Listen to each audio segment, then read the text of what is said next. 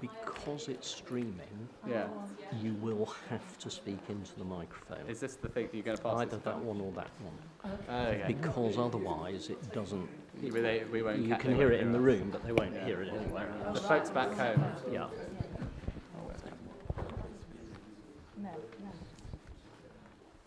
Okay, so good evening, everybody. Thank you for joining us. My name is Michael Uyghur. I'm Chief Executive of the Board of Deputies. We have people here in the room, and there are people who are watching on the live stream. Thank you all for joining us. I'd like to thank Sinai Synagogue, the Reformed Synagogue in Leeds, for hosting us. Really appreciate it. I'd like to thank CST, who are protecting the building outside. Really appreciate that. I would certainly like to thank all of our candidates who have travelled here from London, Manchester, anywhere else? Those sorts of areas. Really appreciate that. And a big thank you to Simon Myson, who is chair of the Leeds Jewish Rep Council, who is going to be chairing the proceedings, the way the evening will work. There'll be hustings now for the president of the board. Then we'll do a quick switch over, and we'll do hustings for the vice president of the board, and the whole evening should take 2 hours. And there'll be questions that Simon will have, there'll be questions from the floor, and there'll be questions that have been sent in online. And so thank you very much. I'll hand over to Simon now. Good evening, everybody, and welcome to Leeds. For those of you who have the misfortune to be viewing this online, still welcome to Leeds, and you really should have made the journey. As the candidates have, they have been predetermined by electronic means to appear in the following order insofar as the introduction is concerned. Amanda, Michael, Sheila and Phil, and in the best traditions of hustings, it will be in reverse order at the end. Oh, not quite in reverse. No, you're right, not quite in reverse order at the end, but close to reverse order. We'll hear everybody for 90 seconds at the beginning. I am not the person with the stopwatch, but there is a red and a green card. Don't know if you can see it on the screen, but they're currently being displayed by my gorgeous assistant. And after that, we will take the questions and have the discussion. So, Amanda, it is over to you. Let me pass the microphone. Thank you. Can everyone hear me? No problem. Good.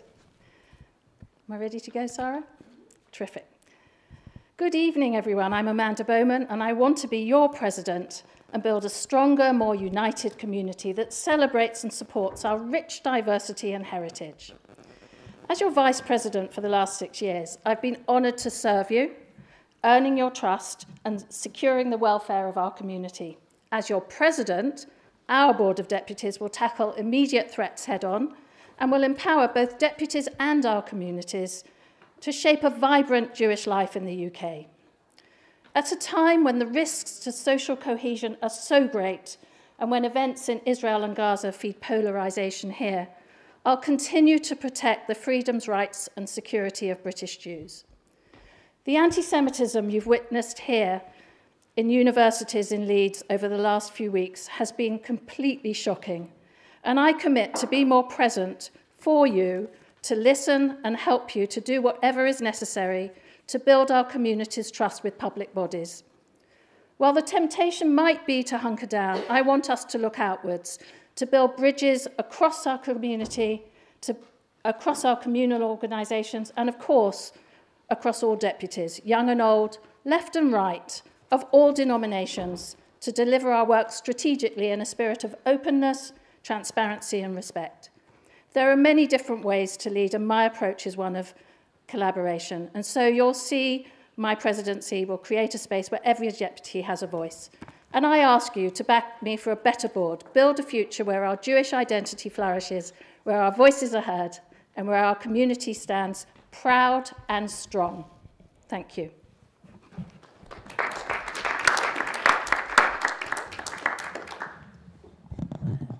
Doesn't stretch.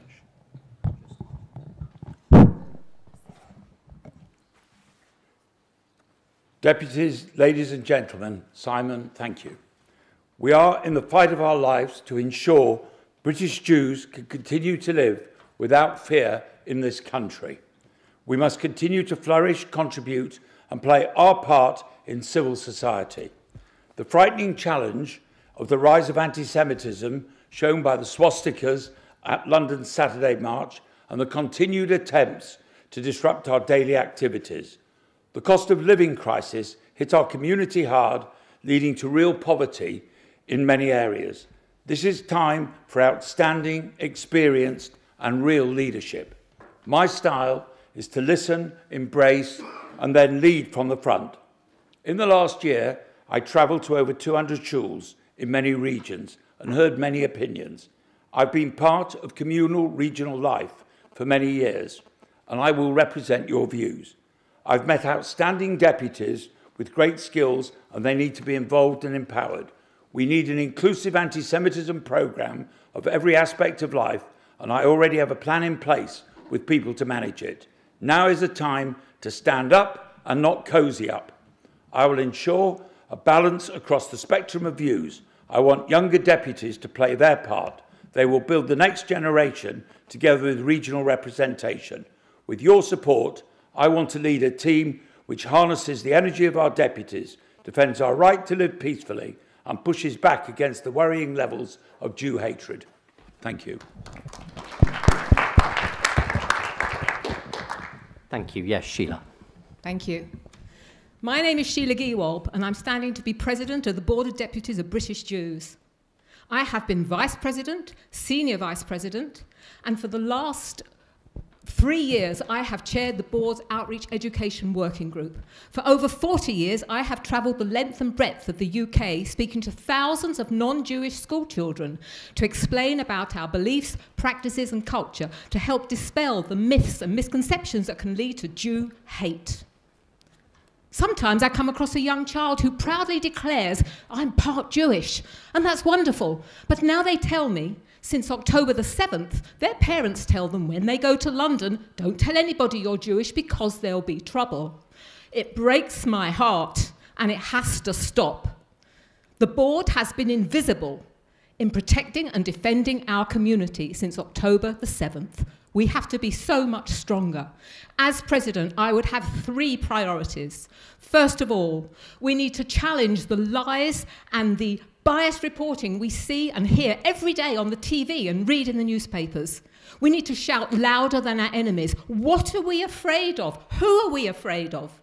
Secondly, we need to educate about being Jewish and about Israel. And thirdly, we need to utilise the skills and experiences of all our deputies all over the UK to be loud and proud to be British Jews. Thank you. I'll go with that. Okay. Thank you. Thank you. Phil.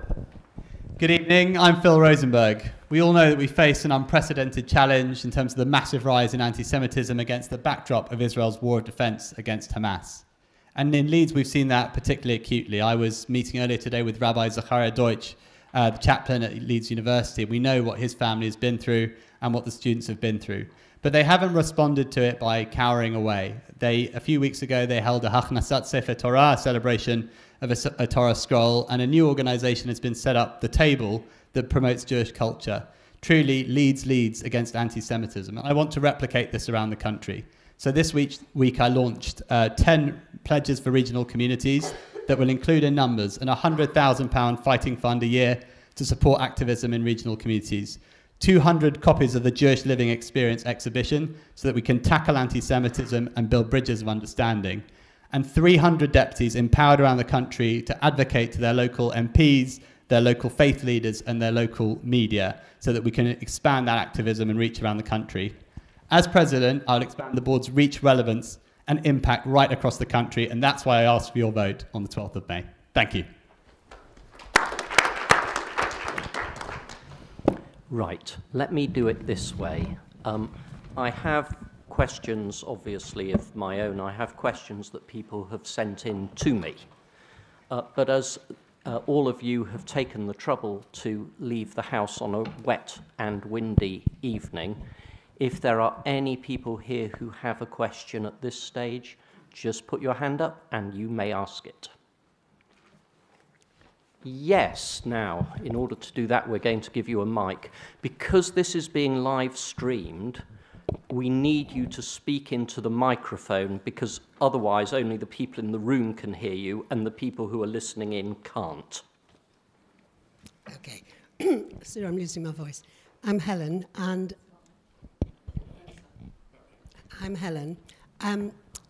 listening carefully, and especially the section on speaking out to children in schools, which is what I do when I get an invitation. I had quite a few invitations before Christmas, Hanukkah, and I didn't have any problems, but I was very apprehensive because I go far south in Yorkshire, really far, for some reason. That's how I get invited. But I have one coming up very soon, and I'm extremely apprehensive. I don't know the school. I did speak to other teachers who go into schools, and they are also very apprehensive now because you just don't know what you're going to face. I just wonder if each of you could take that approach and give me confidence, and it might expand our understanding of your thinking. Thank you very much, Helen. I'm going to start with Sheila and just move down the line. Helen, that's amazing that you're doing that work. I just have a minute to answer you, but I would be very happy to help you afterwards. First of all, if a school has invited you in, that's a really good sign. I've gone to schools where they used to go to synagogues and they don't go anymore, but they want us in. So you talk to the teachers, you find out what the children have already learned, okay? You ask to see some of their work, you can be guided as to what they want you to talk about. Okay. Okay. I understand. If they've asked you in, then they want you there, okay? Be prepared for questions about Israel and Gaza. Explain. We mourn the loss of all innocent lives. Nobody wants fighting. Everybody wants peace. But you're not there today to speak about that. You're just there today to interact with the children and explain about the rich, wonderful things we have to celebrate as part of being Jewish, okay? And kol hakavod for doing that work. And I'm happy to speak to you afterwards. Thank you, Helen. Kol hakavod to you. We need to clone you 300,000 times because actually this is really what we need to do as a community. We need to improve education. A couple of weeks ago, I was speaking at Watford Boys School, which is now a Muslim majority school, and about Muslim-Jewish relations going into the future. As Sheila, very happy to give you my details and talk about some of the questions I was asked to help you prepare. And what we need to do as the Board of Deputies is create an information bank to train our deputies and the wider community on the questions that might come up and create easy-to-use resources so that we as a whole community are better prepared for the conversations we might have in schools, in our workplace and elsewhere. As a community, we've always needed to punch above our weight, now more than ever. Thank you for what you're doing, and we need to empower everyone to be able to do what you're doing. So thank you. Amanda. Thank you. The board is just about to launch, from September onwards, a new resource about Judaism, Jewish living online. And in the development of that resource, we now have a huge amount of material that we can share more widely. We know that it will be an online resource, but we know that as a result of having that more and more schools are going to be asking for Jewish people to come in and follow up that. And so right now you can talk to Sheila, you can also talk to our education officer who can support you and give you the resources and the confidence to go in. And I would definitely advise you to do that. But I would also say that I would also be looking to both provide training, but also some kind of quality control so that you feel confident that you've got the information and that anyone going into schools has a level of ability and confidence to be able to deliver to the children. Thank you. Helen, I wish you all the very best when you go to the school. It's really important that the board is here to help you. And I heard Amanda just talk about the education department and being able to talk to them, and they should be able to give you information that will help you and give you confidence. I've used them on a number of occasions, and they give you some great facts and worksheets. In particular, It's important about the Jewish religion, explaining about Jewish life, explaining about Jewish history, and it's really interesting, all this information for young people. And obviously Israel, which you must also talk about as part of an overall package to the children. I wish you all the very best, and thank you. Thank you. Are there any other questions at the moment from the floor? Don't worry, I will ask again. Yes.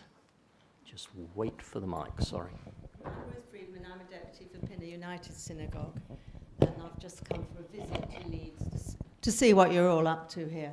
Okay, my question is, I'm very impressed with all of what you all said, but I'd like to know how you plan to fund some of your great ideas. Right, well, we are going to just move it down the line. So we'll start with Phil and we'll end with Sheila, and then everybody should know what order they're going in, I hope. That's brilliant, and it's an important question. I think you know, Ruth, that I chaired the Community Contribution Task Force earlier this year with a series of recommendations. I want to see those recommendations implemented. Specifically, on the £100,000 fund, I've spoken to the incoming Treasurer, Ben Crown, as well as to Michael about the possibility of doing this. That is doable. On the 200 Jewish Living Experience exhibitions, I've costed that programme out. That's going to cost about £1 million. And I started speaking to donors who are prepared to fund that substantially. They've said certainly that they're prepared to look at it, people who can contribute something akin to that or a large part of it. So I think we lead with ambition, we lead with excitement. We can't have any sort of managed decline. We want to go for growth, and I'm really excited by what we can achieve if we show the level of ambition to rise to the challenge. So that's the plan. Thank you. Amanda. Thank you, Simon. Ruth, thank you for that question. Well, clearly, the more members the board has and the more attractive we are for membership, the more income we receive. The more people that pay their communal contribution, the more income we receive. But we have to diversify our funding. And we probably have to diversify our funding beyond philanthropy. We need to be funding our programs because they make sense to funders, not just because we're a donation. And so I'll be looking to do that. There is no magic money tree, but so much of what we do will actually contribute to social cohesion. And so there'll be lots of pots that we could be feeding into, and we need to be much smarter and fitter to raise that money and then to meet those targets that we are setting ourselves. Thank you. Thank you, Ruth, for your question. As you know, I'm the treasurer. When I took over as treasurer, we were running at quite a large deficit per month. I am pleased to say that we've now got ourselves back to a break-even situation. Going forward, the plans are that, from my perspective, is that we're going to need a large amount of money for anti-Semitism. It's going to come from two routes. Number one, by selling the story to the synagogues, going out to the synagogues, visiting them, which I have been doing regularly over the course of the last year. And they're interested in what we're talking about. And hopefully from there we'll get some fundraising out of increased communal contribution. The second area is that I have been talking to a number of people who have said that they will support me with an anti-Semitism plan for the future of the Board of Deputies. We cannot use the money out of our reserves. That is absolutely a non-point to happen. Thank you. Thank you. Are there any other questions? Oh, I'm so... You're absolutely right. I'm terrible. No, it's my fault. Little me on the end. Okay. Yeah, I just want to echo what Amanda said about, our main source of funding is a communal contribution. What Michael said, we need to go out to synagogues. It's all very thing. We've trotted it all out before. We really do need to get out there and explain the work of the board. We need a programme of visits, proactive programme for all honorary officers and all vice chairs to have a regular programme annually to go out to bring in the communal contribution from those shuls who have deputies who don't actually collect it for us. They need to understand not what does the board do for me, who's my deputy, I hear all this stuff. We need to have conversations. I was on the dinner committee. I ran the board's annual fundraising dinner for 6 years. I used to go out, personally and speak to fundraisers. And we've lost the impetus since COVID. We need, two strands. Again, we're all talking about the same thing, but we need energy and passion to do this, and I can offer that. Yes, Hayden. Hayden Cohen, I'm going to be the new deputy for Harrogate Hebrew Congregation as of the 1st of June. That was unexpected. Deserved, though. What methods are you going to use to represent the Jewish community outside of London? Right, that was a question that was bound to come up, but I'm glad a deputy's asked it. So we're going to start with Amanda and move to Michael and then to Sheila and then to Phil, who comes from London.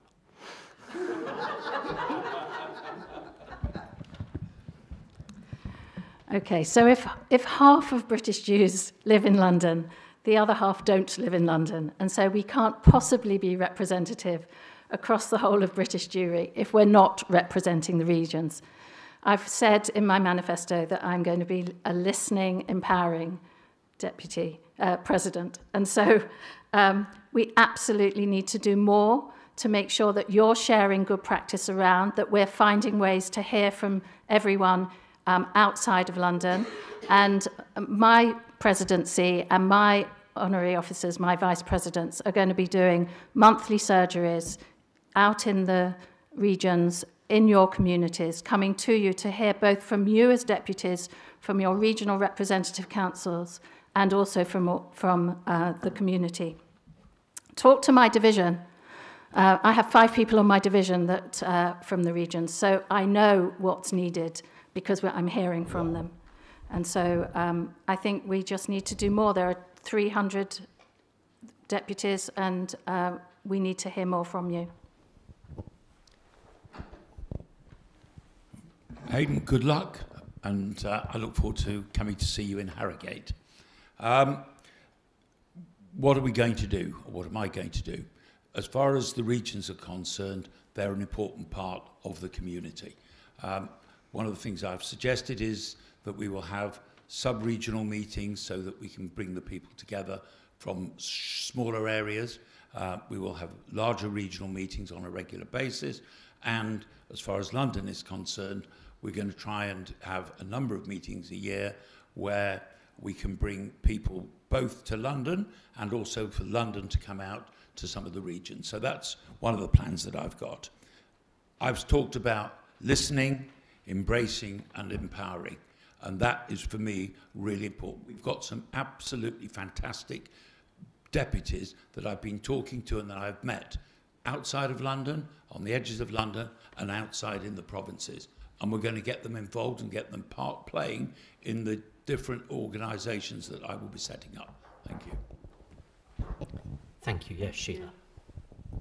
Hayden, Noswaith Da, Sheila Giewolb, Cardiff United Synagogue, proud regional deputy for 15 years, vice chair of the Regional Assembly. I want to know why we cancelled this year's plenary weekend. I understand the weekend. We should have gone to Glasgow and Edinburgh. We're going to go to other places. It has to stop. It doesn't need to be contingent on how many people are going to go, okay? The board needs to commit to going out, having plenaries, having meetings out in the regions. Regional deputies need to be encouraged to stand. Please God, you'll stand for a divisional election for next year to work with one of the divisions, you know? We have, like Amanda was saying, we do have Zoom now, so you don't have to come to London for meetings. And it's, you know, we need to actually work and embrace the fact that you want to be involved, and it's wonderful. I have a niece living in Harrogate, so it's wonderful, yeah, and it's great to meet you. Thank you. Well, Mazal Tov, Hayden, and welcome aboard. You know, as I mentioned, I think I'm the only candidate to have come up with a 10-point plan for regional communities. And first of all, it's about, as among other things, learning. You know, there's an amazing community here. The Rep Council is doing brilliant things. And as I said, Leeds against anti-Semitism. We've got a lot of things that we could be learning from different communities. And the first part of that is listening better. So at board meetings, I'll be instituting an independent chair so that we actually get the best from deputies at those meetings. I'll be changing the times of those meetings or reviewing the times so that we actually can make sure that regional deputies can get to the meetings.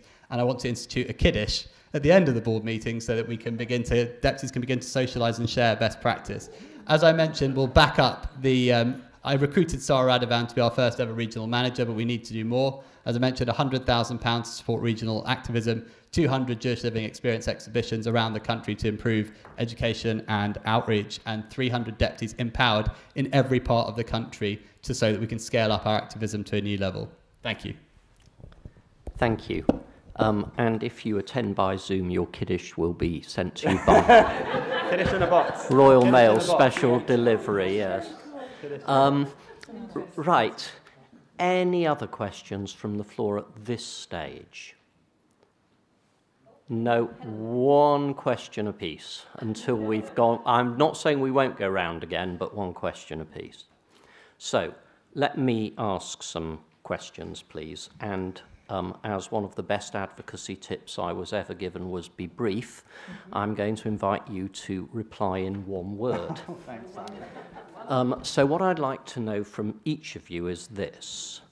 There are external challenges to the Jewish community in this country, and there are internal challenges. And I'd just like you to identify what you think are the greatest external and the greatest internal challenge, not necessarily to the board, although it can be if you like, but to the Jewish community more widely. Now I'm going to pause because it's not fair to not give you a bit of time to think, especially as I've only asked for one word. And I'm going to start, and this might be unfair, with Phil, because you are the most professional speaker, and so I think it's reasonable that we handicap it in that way. I'm not trying to be difficult. External anti-Semitism, internal continuity. Well, that was brief. Yeah, hold on a second. Yes, it was. It was. It was 2 words: external anti-Semitism, internal continuity. That's fair enough. That's fair enough. Well, can we all do that then? Yes, you can all do that. I mean, you were saying that one external. Yeah, no, that's perfectly reasonable. One of each. Okay, Michael. External anti-Semitism, internal young people. That's 2 words. That's definitely Okay, I can ask for a vote at the end if people think it's fair or not. Amanda. Run them together. External, cohesion. Internal, cohesion. You can hear the whispering online as well. Sheila. External. I've got a minute. External. Understanding. And internal unity. Right, so we can take it on from there. There is a series of 3 here, just so that you know. Quick fire round. So we know now where you see the issues. Now, same question, external and internal, but the greatest strength that you perceive of the community, externally and internally. We allowed 1 word only or more than 1 word? No, you're 1 external and 1 internal word, and if it needs to be 2, I am not going to get worked up about it. As I say, I'm giving people time just to think a little. I think this is a way of judging candidates. I'm not going to start with Phil again because that's really unfair. I don't mind. No, I'm still not. Amanda. Thank you.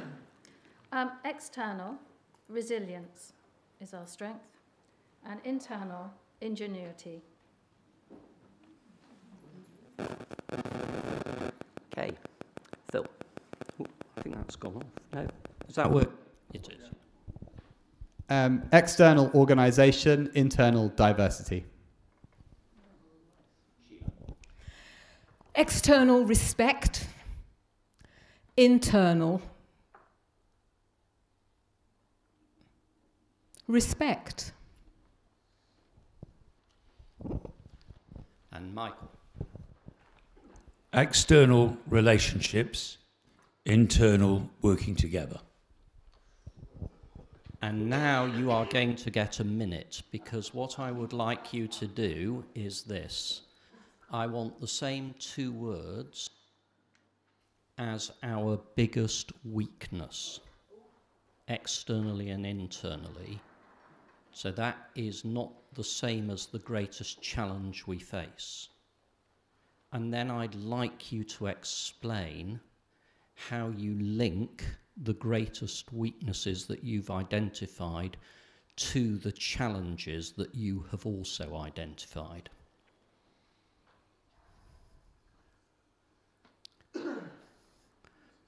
For any lawyers listening in, this is the occasional form of judicial interviews, but you didn't hear it from me. We need 1 word again each, please. You need 1 word for the greatest weakness externally and 1 word internally, and then I want you to link the words you've used. You can include the strengths as well if you like. But I'm interested to see coherent thinking, which isn't to suggest there isn't any. I'm serious about this. I'm trying to test out where people are. I'll go first.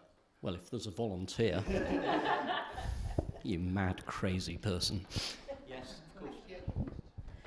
Our greatest weakness internally is disunity. It's not a competition. We need to all work together and be on the same page. We need to support each other's activities. We are all coming from the same place. We all have the same enemies. Weakness externally is ignorance. People don't understand who we are and what we're about.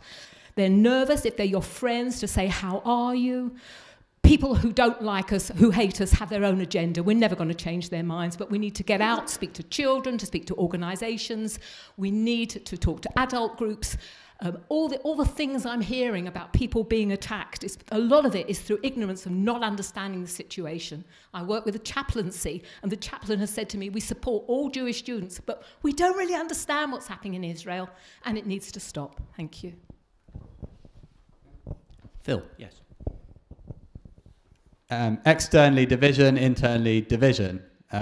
Because united we stand and divided we fall. And I think what we've seen during this conflict is at times when communal organisations are not bigger than their own divisions, we basically lose our cohesiveness and lose our campaigning strength. So I'd like to bring more unity together. We've got brilliant organisations. I said organisations were a great strength that we have. Let's bring them together. Let's try and work together for the good of community. And whilst division may be a challenge, I said diversity is a strength. It's not a problem to have differences of opinion. Arguments, l'shem shamayim, for the sake of heaven, are really good things. But we can use all that for positive, but we must not give way to division. Thank you. Amanda, Michael, I'm serious, are you both ready? Okay, well, we'll do Michael next and Amanda last. So externally understand, internal being united. As far as anti-Semitism is concerned, many people do not understand where the community is coming from. It's important that we build relationships with the organisations that are already out there doing some work, such as the CAA. And we need to work closely with them and other organisations. It's absolutely vital. As far as young people are concerned, and working together with them, being united with them, and giving them an opportunity to do something for the community.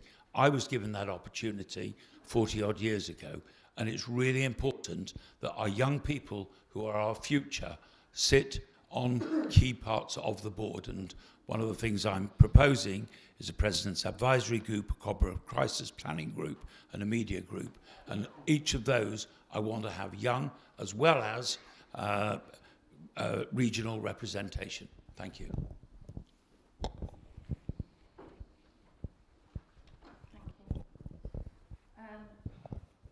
Externally, our weakness is our voice.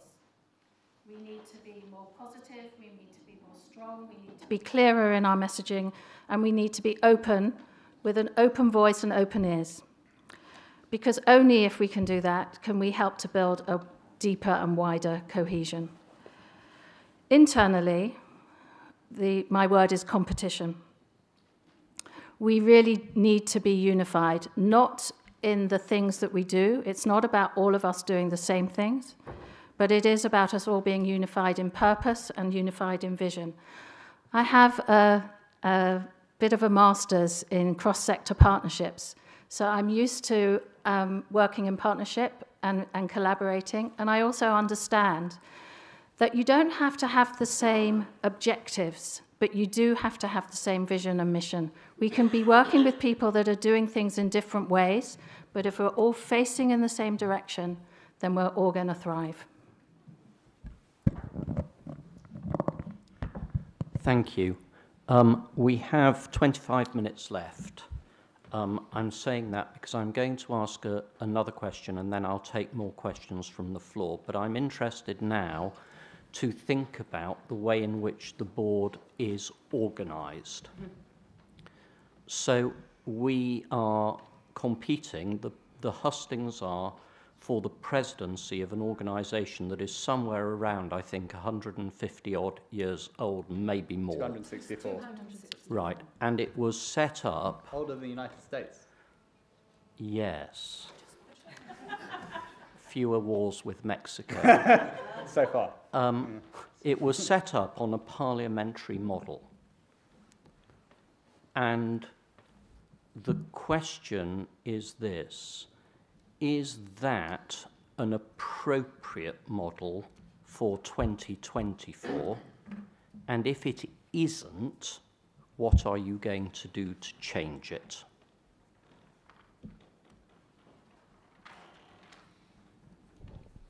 I'm giving some thinking time here, only because it's better if people reflect. And I'm giving a heads up that we're going to start with Michael.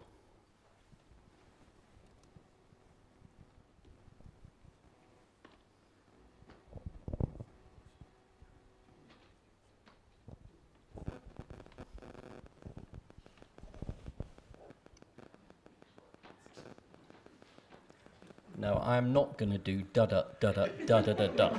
I can see you suggesting it, Alan. Yeah, no, we're not doing it. Countdown is a Yorkshire programme, but we are not doing it here. I'm happy to go. No. Good. So the question is, this followed a parliamentary model, and is that appropriate model in 2024? And how do we change it if we think it needs changing? It's a democratic election, and the model is based on that. Do I think it's right?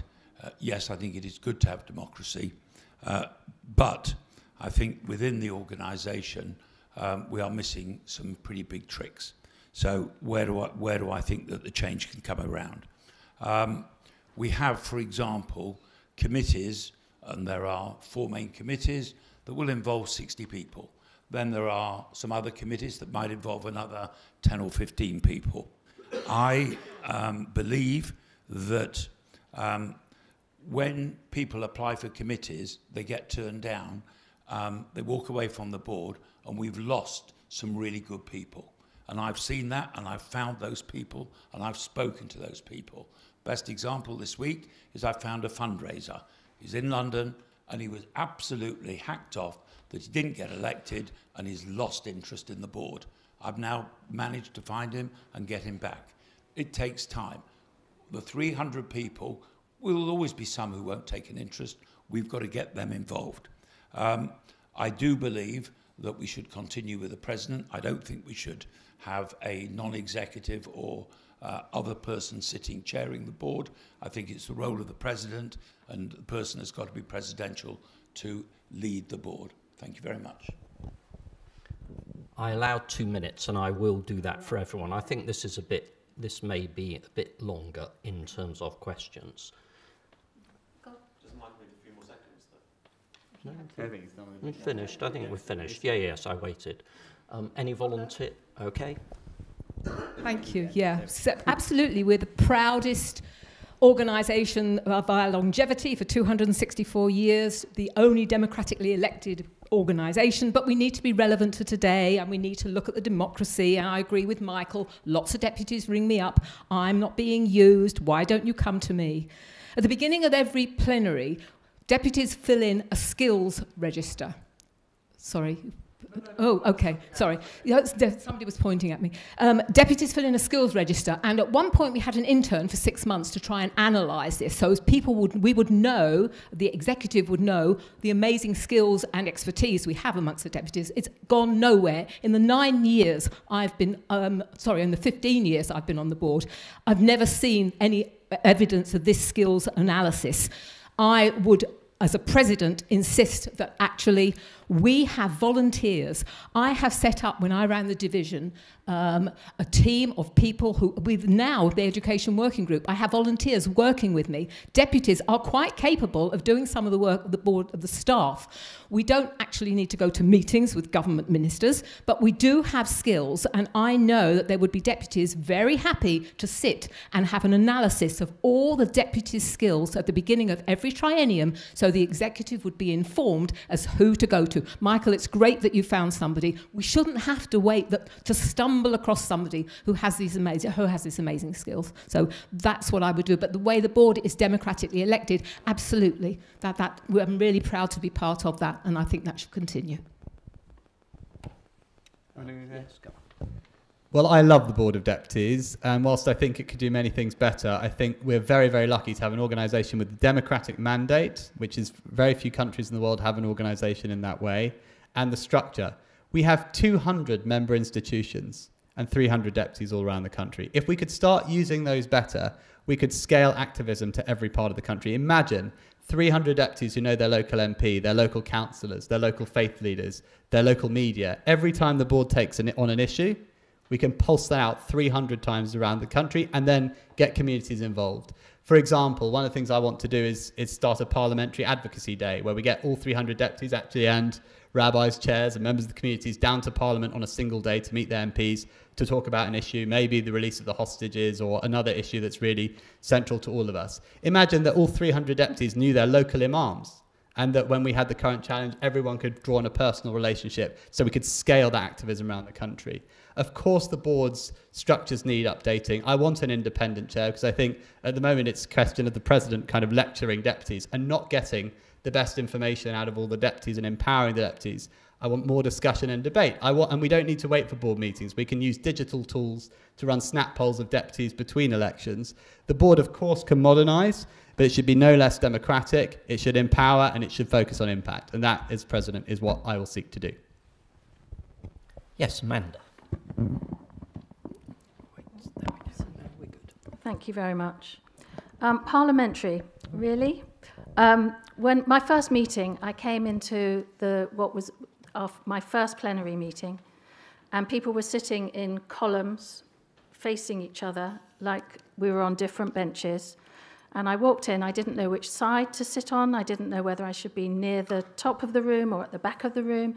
I didn't understand why we were sitting opposite each other as if we were adversaries, when actually I joined the Board of Deputies to help make the UK better for British Jews.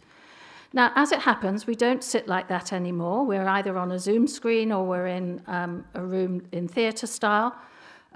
Yes, we are democratic, and yes, we are organised into groups or ministries, maybe. But mostly, I don't feel that we operate like Parliament. One area where we do is that I think that 60% of our deputies are involved either on divisions, on committees, or on working groups. I think that's pretty good. I think actually if you've got a democratic representative organisation where 60% of your volunteers are actively involved throughout the 3 years, it's pretty good engagement. Always more to do. And many of those groups are like all-party parliamentary groups. We can do more, and there should be more of them. We have quite a flexible constitution. There are things to change, but and lots to do, but there's equally a lot that we're getting right, and I wouldn't throw the baby out with the bathwater. Thank you. Any other questions from the floor? Paul, yes. Yeah, thank you. I've been involved in communal life in Leeds, I suppose, throughout my adult life. I read the Jewish Chronicle. I've learnt more in the last hour about how the Board of Deputies operates than in the whole of the rest of my life. So clearly it's not cutting through. When, therefore, I'm asked, why does my shul not subscribe to the Board of Deputies, I don't think anyone would put up £1 a year to be a member of the Board of Deputies as it is. So what would the candidates do to change the role and perception and knowledge about the Board of Deputies? Okay, so pausing only to make the point that you find out lots of things when people ask the right questions. Sorry. I'm going to ask Amanda to answer first. Thanks, Paul. I'm really sad that it's taken this long for you to find out how wonderful the Board of Deputies is and the breadth of the work that we do, because we're working across all aspects of Jewish life. It's not just about anti-Semitism, it's not just about education, it covers everything from Brit Milah to Shahita to protecting our Jewish religious freedoms to looking after cemeteries, and I could go on and on and on. But what are we going to do? We're going to have to up our game in terms of our communications. You've heard all of us say in different ways that we're going to come out and visit your synagogues, and we're going to encourage you to join. I'd love to find a way that that individuals who think the board's doing good work can also contribute individually to the work that we're doing. So invite us and we'll be there. Thank you. Phil. Well, my area of work is communications and campaigns, so it won't surprise you to know that I'm very sympathetic to your question, and I've been thinking a fair bit about it. First of all, the board is blessed if it uses them correctly with 300 marketeers right around the country. We don't use them. We don't give them clear messages to tell you. We need clear messaging. I think the board does a lot of really great things, but perhaps too many things too thinly spread, and it doesn't always communicate them well as a result. We need to be aggressively communicating top-line messages. One of the things that came out of my communal contribution task force was that, you know, whilst we ask people to give us the communal contribution once a year, that's fine, but we should be spending the 11 months before we ask them, telling them about the great things we do, whether that's through our community briefing, which needs to be, again, streamlined, whether it's through key top-line messaging, and whether it's through getting our deputies to speak, as well as visits that we will do. So it's a whole range of different tactics. Simplify the message, utilise our marketeers, and get out there and meet you. Yes. Sheila? Thank you. Yeah, Paul, you know, it's not even a case of being invited. We need to get in touch with you and say we would like to come and speak to you. The amazing work that the board does from the cradle to the grave, as Amanda was saying, you know, with Brit Milah, and when you're young and married. Did you know the board appoints the registrars, the Jewish registrars for marriage as well? Lots of people didn't realise that, and I hope that they're legally married. Anyway, so that's fine. So, you know, it's a fact. And then, yes, the cemeteries, you know, there are 12 cemeteries that are disused now, and the board takes title so that land can't be developed. So the board covers the whole spectrum of Jewish life and Jewish practice. And when I joined, there was a leaflet that used to be on the table when you went to shul on the Kiddush, what does the board do for you? And I actually had a row with the previous president because I said, get out and start talking to people and tell them what you do. And he came to my shul in Cardiff, and people actually increased their communal contribution. So that's exactly what we need to do. Okay, thank you. Thank you. Michael? I think it goes, thank you, Paul, for the good question. I think it goes beyond the visits. It's how the organisation is set up. There is clearly a feeling in the community that we're not pulling together and working together coherently. I've been out to some shuls, as you are well aware. Last week I was in Croydon. They came back and they gave me lists of questions. The whole thing is still going on. I've engaged with them, and yes, that's very important. But we've got to now have other work streams, the President's Advisory Group, the Copper Crisis Planning Group, to ensure and get everybody involved in these things to make sure that we don't get caught out again and that we really cover all the things that could happen to the community. And that's how you involve the members of the schools and the communities. So that's what I would propose to do, to try and make a difference and persuade Leeds to rejoin the board. Thank you. Are there any other questions from the floor? Oh, now we've got lots of questions. Excellent. Okay, Helen, you've already had a question, so I'm going to give other people the first go. Yeah. Right. Val Mogendorf from Sinai. I just wanted to say that one of the ways of getting the word out is by asking people directly. I edit the Synagogue magazine, the Sinai Chronicle. If any of you would like to see a copy, I can email it to you. And I would like to publicly thank Sarah Radivan for writing for the Chronicle for every single issue to say what the board is doing. So thank you, Sarah.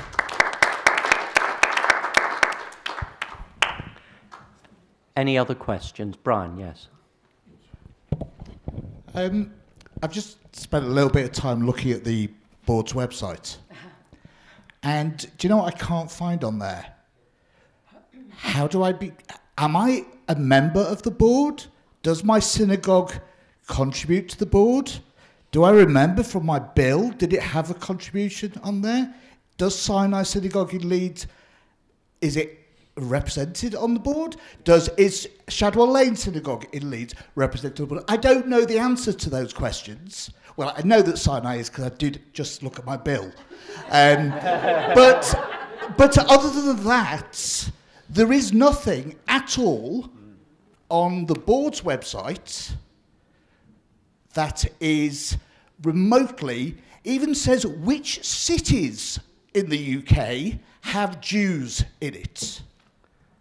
Nothing at all. So the question, therefore, I can see Simon prompting me. The question is, what will you, as president of the board, do to actually improve the communications about what the board is, what it does, who it represents, and you never know, if you have a I want to be a member of the board button, presuming it's accessible, not like the rest of the website, that people will then be able to actually join. Right. Phil. Thank you so much. Well, yeah, the website needs an overhaul, and we need to express pride in the. You've heard from me pride in the member organisations we have. We need to do a lot more with them. I want it to be really desirable to be a deputy. I want it to be really desirable to be involved in the campaigning work of the board, like I said, whether that's Parliament, interfaith, media, and so on. So I want to come to the point where the United Hebrew Congregation, where Beth Medrash Hagadol follow Sinai's lead and join, because actually we need the voices of every part of our community speaking at this really important table. It is the Parliament of the UK Jewish community, and some voices are currently not there. So yes, update the website, include more information on there, but rigorously communicate, and not just, I said, talking about media, word of mouth, newsletters, through digital media, WhatsApp messages, Facebook, LinkedIn, heaven help us, maybe TikTok, Twitter, all of these things. We need to be using all of the platforms we can to reach the Jew in the pew where they are. Thank you. Amanda. Thank you. Yes, for those of you that... Thank you. Yeah. For those of you that that know me, you may well have known that I've been advocating for us to update and revamp our website for some long time. There's a huge amount that needs to be done just with the website, but we need to find a way that there's more engagement for deputies on the website, so that they've got the tools they need to do the work that back in their communities. We need more tools for the members of the community, whether that's resources. We talked earlier about education resources. We need to be better at sharing what we've got with deputies. And as Phil has already said, we need to be using more platforms apart from the website. So comms is a really important area. If we're going to meet the expectations of young people, we need to find different ways of communicating our messages. Thank you. Michael. Thank you. even I found our website to be very user-unfriendly. And we've got to change it. And to change it is going to cost money. I've actually spoken to a couple of friends who are in the world of internet, website building and design. And there are people there who have said that they will help us and contribute towards that, because it's going to cost us a lot of money. And yes, it's important that we do these things, but we've got to make sure that it's financed properly. The changes are needed. You're 100% correct. And that's how I've started to already plan things and talk to people to do that for us. Thank you. And Sheila. Thank you. Yeah, I actually have a doctorate in language and communication, and my heart goes out to you, but I haven't had the privilege of serving on the executive for the last 3 years to try and bang the drum to get the information that should be on the website. So it needs updating. It also needs to be relevant. There are pictures on there from the Jewish Living Experience exhibition from somebody who hasn't worked for the board for 4 years, and her picture is still on the website. People say to me, why should I pay my communal contribution when you're not doing any education? And we have 5 copies all over the UK of the Jewish Living Experience exhibition that I go around helping to launch. We are doing so much work. We've got Anna Silver based in Manchester, who we've got Jewish Living Learning Online anti-Semitism resource that's going out free to all secondary schools. None of this is actually being explained on the website. So I do understand, and if I was president, oh boy, would it change. Thank you. Right, we are at 2026. So we now have 4 minutes for 4-minute closing statements. And the entirely random, electronically dictated order has Phil going first, Sheila second, Amanda third, and Michael last. Well, thank you, Simon, for chairing us and keeping us in order, and thank you to all of you. You've heard from us, and now it's over to you to decide. And I want to put to you 5 questions to help you make that decision. I want you to ask yourself, who's going to represent our community best on question time? Who's going to be best able to communicate with the TikTok generation? Who has the strongest connections across politics, the media, faith and diplomacy to make our case at the highest levels? Who has the strongest experience and track record within this organisation? And who has the best ideas for its future? I boldly propose that I believe the answer to all 5 of those questions is the same. And so I ask for your vote on the 12th of May. In the meantime, thank you for coming. Have a wonderful evening. And most importantly, Yisrael Chai. Thank you.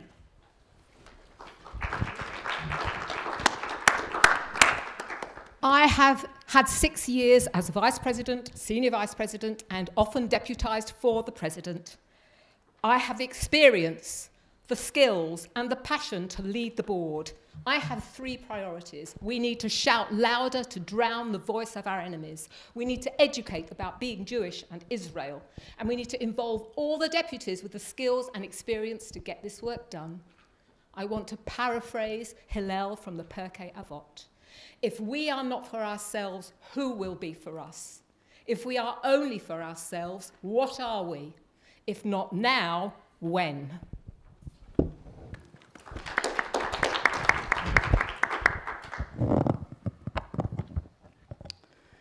Thank you. Thank you, Simon. My mission is for the board to be transparent, accountable and sustainable, relevant and responsive to our community's needs, and a source of pride and inspiration. As your Vice President of Defence, you've seen me fight the rising tide of hate and defend and protect your rights and traditions. I've got the experience we need more than ever right now to work with you to forge a stronger, more resilient community.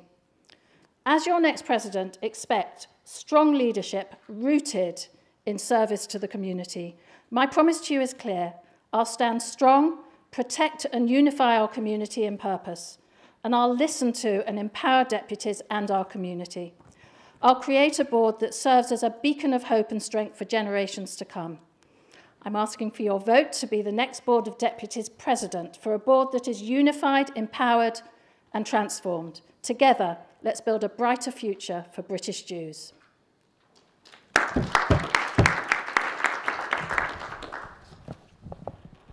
Thank you, Simon. Thank you, ladies and gentlemen. The board must lead and inspire confidence. More of the same is no longer an option. The world we live in needs strong, experienced and effective leadership. I am the serious leader for serious times. While leading Maccabi, I created new initiatives, including the largest event in the community, the Fun Run. Other posts I've held include President of Marble Arch, Chair of LFI, BICC, and I've been Vice Chair of UGIA. And beyond our community, I led the Bradford Regeneration Company and served as Deputy Chair of the University of Leeds and currently Vice Chair of the Faith and Belief Forum in London. And I've run a business. We must prioritise the challenges of Jew hatred and poverty. We must act immediately and act now, working together as a community. If we're divided, there's little we can do. However, if we're united, there's little we cannot do. Join me today, as many others have done across 5 decades, vote for Michael Ziff to lead and work with a talented team for the benefit of British Jewry in Israel. Thank you. 2 thank yous. Firstly, to Sarah Radovan, who has really helpfully made sure, yeah, you've got to clap the cards. Thank you to Alan Benstock, who's been and is going to continue to rush around with the microphone. But mainly thank you to the candidates. Those people who stand for contested elections stick themselves up for disappointment. And however good you think this is, 3 of them are going to be disappointed. That is inevitable. And it takes real courage to stick your head above the parapet and say it's me. And we shouldn't discount that as a community. Leadership is not shooing everyone else over the top. It's going first. And sometimes you just have to applaud the people who are willing to do it. So thank all 4 of you, really.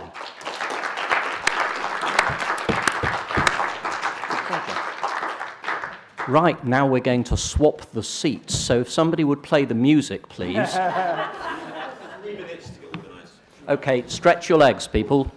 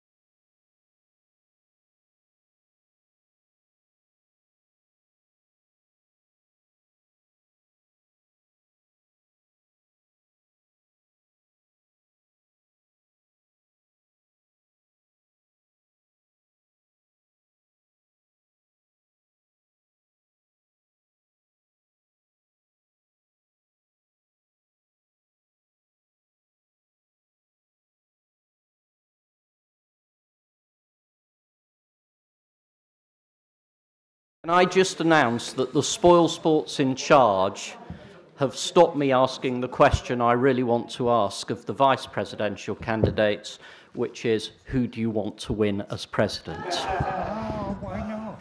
No. Absolutely not. So, we are. Where's Andrew gone? You couldn't bear it.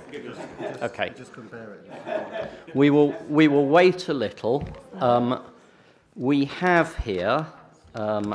Okay, I'm just checking timings. We have Adrian Cohen, Denise Freeman, Leicester, sorry, Jeremy Michelson, Owen Power, and coming shortly, Andrew Gilbert. They are 5 candidates for, I think, 4 vice presidencies. 5 candidates for 3 vice presidencies. So you missed your minute. We have about 50 minutes. Whilst Andrew's coming up, can I just say that King George III lost the American colonies, but he gained the Board of Deputies. Right. The order for starting purposes is Adrian, Denise, Jeremy, Owen, and Andrew. And just so everybody understands, Owen is deaf. And therefore, when you ask a question, I will repeat it so that he can lip read it. That's what's going on. And it is impressive that we can do it. I can think of a time when it would have been unthinkable. Right, Adrian, the microphone is yours. Thank you very much, Simon. Thank you very much to the Leeds Jewish community. I'm standing on the basis of 40 years of fighting for the rights of the Jewish community. In the 1980s, I was president of UJS, the year after Simon. In the 90s, I helped to establish an Israel practice in an international law firm and acted for the State of Israel. In the 2000s, I helped to establish a campaign against the academic boycott of Israel, Engage, and also to establish the London Jewish Forum. And then in 2010 and onwards, I've been a trustee of the JLC and its governance trustee and held a variety of other positions in the community. We live in unprecedented times. My thoughts with the people of Israel and the families who have lost loved ones and the families of the hostages. I've been down to the Gaza envelope twice, and the things that I've seen and the testimonies that I've heard are etched on my soul. Back home, we have great concerns about policing community safety and the erosion of social cohesion. But it's important that we don't allow these things to define who we are. The Board of Deputies is the democratic voice of the Jewish community, but too often the board in recent times has been the subject matter. There's been too much controversy around us. It's important that what we do always carries with us the Jewish community, that we keep the community at the heart of everything that we do.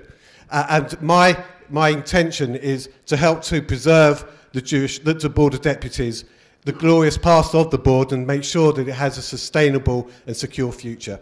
Thank you very much. Thank you. Denise.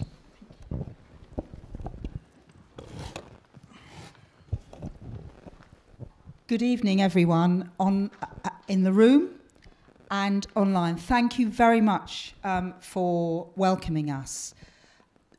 You have a very, very proud, committed community in Leeds, and the Board of Deputies should be and is, in fact, the leading democratic organisation. My experience is that I've been a deputy for 30 years. I have sat on the Defence Division for many years, and I wish to utilise my experience and skill set as a solicitor advocate to protect and defend each of you and the wider community, the Jewish community in the UK. We are facing unprecedented times, and the board should lead. I want to work with our honorary officers. I have a long track record, as well as including working across communally with UJIA AJEX. I sit on the AJEX Advisory Board and lead the Board of Deputies March, Jewish Care, and more recently involved in the hostages, Blow the Chauffeur for Hostages campaign. I'm also the only woman standing, and I will speak up for any gender issues, gender violence and women's rights. I seek your vote, and I would be privileged to serve you. Thank you. Jeremy. Thank you, Simon. Thank you, Simon, and good evening, everybody. In seeking your support for me to become Vice President of the Board, I know that I have a unique and increasing... I can unite an increasingly polarised body, which leads a polarised community. I have a record of deputy empowerment. As Regional Vice Chair, I successfully campaigned for the appointment of a Board of Deputies Regional Manager. As a member of the CED, the Communities and Education Division of the Board, I passed a resolution calling for more deputy input before board staff and HOs meet ministers and civil servants.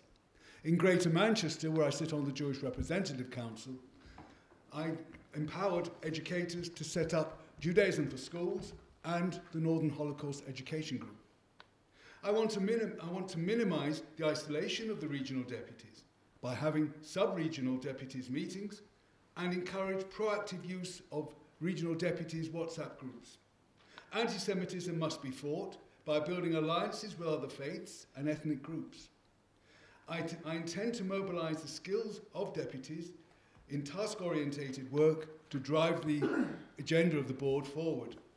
Our support for Israel must remain unwavering. We must work with the Jewish Leadership Council and grassroots organisations so that our community can continue to live in peace and harmony in the UK. A united board, empowered deputies, and a positive, dynamic leadership is what I aim to provide.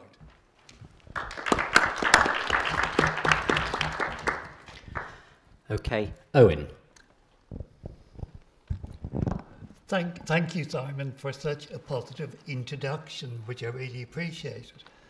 Good evening, everyone. It's lovely to be here in a sister progressive community, because most of you know I'm just up the road in York Liberal Jewish community.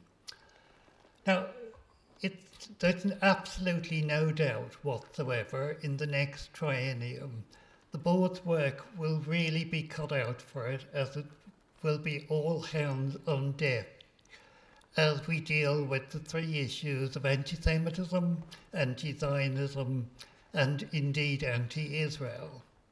However, there's also no doubt that the board will want to, in a spirit of resilience, to be productive and to develop.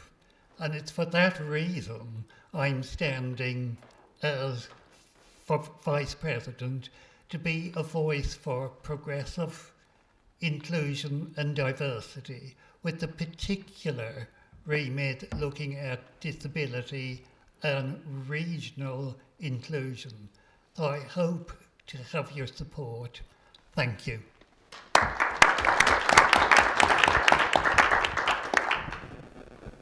Yeah, hi, I'm Andrew Gilbert, and good evening. It's lovely to be again, like Owen, in another Reformed synagogue, and it's lovely to be back here. I look around in this room, and I see people who have been part of my life for many years. Adam Glazer from RSY Netzer, Helen Lewis back in the TID programme many, many years ago, Dolphin and Val, who have been with me mostly all the way through my life in Limwood. And we've been involved, and together I've got next to my good friend Adrian Cohen, and we ran London Jewish Forum. And what do I learn from all of that? I learned that actually our community is in a pretty good shape. We're doing incredible things. We continue to take on challenges. I looked at the 2021 census, and I looked back and compared this community in Yorkshire with that of 20 years ago. And the community has changed. The community's gone through the pandemic. We've gone through resilience. And now when you look at the community, it's, the community in Leeds, it's got there. It's got less than it was, and it's there. You look at Calderdale, and you look at other places around Yorkshire. There are 10,000 Jews in Yorkshire. There's also 10,000 Jews in Essex. We've also got the fact we come up north for 3, and it's great to be up here, and I'm really happy as a Yorkshire for my university days, and it's great to be up here. But let's be clear, you know, we have a situation that we've got communities all around the country. We must be an organisation that works for where the Jews are, where the Jews are fewer, and where the Jews aren't. We've got great friends in politics, we've got great friends in every part of the community, and what we've got to do is we're going to do it together, listen to our deputies, work as a team, and we're going to do good things.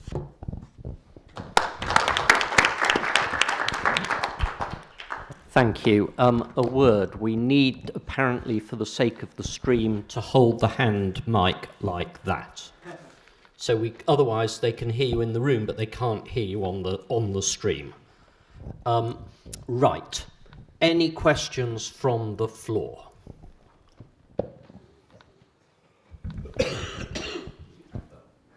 It is, yes, I can see it, Hayden. I just thought you might shout at me for asking a second question as the night. No, I thought about it, but at the moment you're good.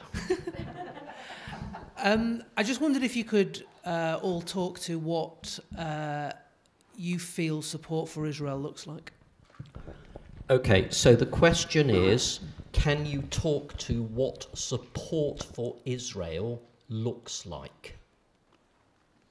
Thank you. Okay, so I'm going to start with Denise.